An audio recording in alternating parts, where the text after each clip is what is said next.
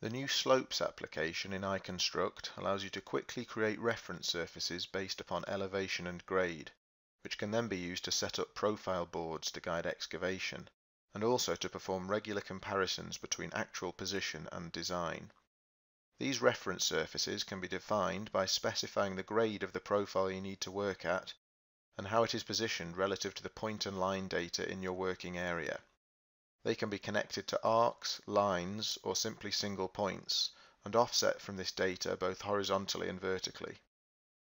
In this example use case, assume that a banking must be constructed beyond this road line, at a grade of 2 to 3, horizontal to vertical. The beginning of the banking must be offset from this road line by 1 meter. The vertical height of the banking will be 5 meters. A profile can quickly be created on this basis by tapping the line, defining the required slope inclination, and how it is offset from the reference line.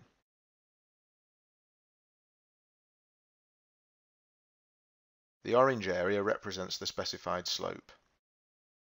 Define the maximum height in the toolbox. Options are available to control the orientation of the reference surface relative to the initial design element. Flip axis, downslope, and upslope are all available. Press Accept to confirm settings for the slope. To redefine the slope characteristics at any time, select Edit Slope from the toolbox.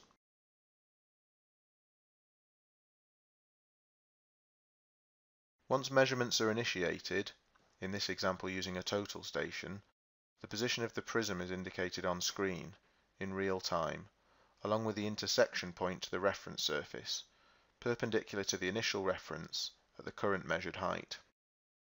As well as the prism position being displayed, key measurement data is displayed in the info panel, including the cut or fill value, that is the vertical distance between the current position and the design surface. This value is that horizontal distance between the current position and the reference surface, perpendicular to the initial reference element. As well as being able to view data in plan mode, there is a cross-section view, which can be turned on and off using this button. The cross-section that is viewed is defined by the current position of the prism, perpendicular to the selected reference line. The current position can be viewed relative to the reference surface, which begins here and ends here. This point represents the initially selected line, and this is the offset to that design element, also displayed here in the info panel.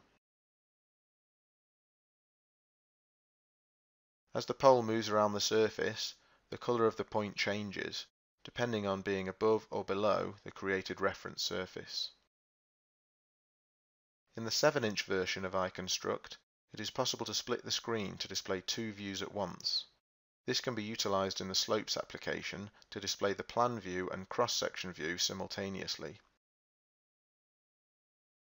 As points are stored on the surface, their color indicates whether they are above or below the reference surface, quickly giving an overview of the current situation. It is possible to configure the cut or fill value to be displayed next to the point using the Viewing Options tool.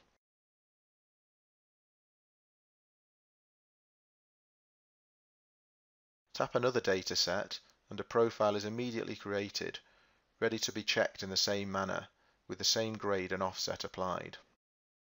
So the Slopes application is a convenient, fast and effective way to accurately monitor the construction of profiles in the field without the need to spend any undue time in the office creating data. The data you need can be created very quickly while still in the field.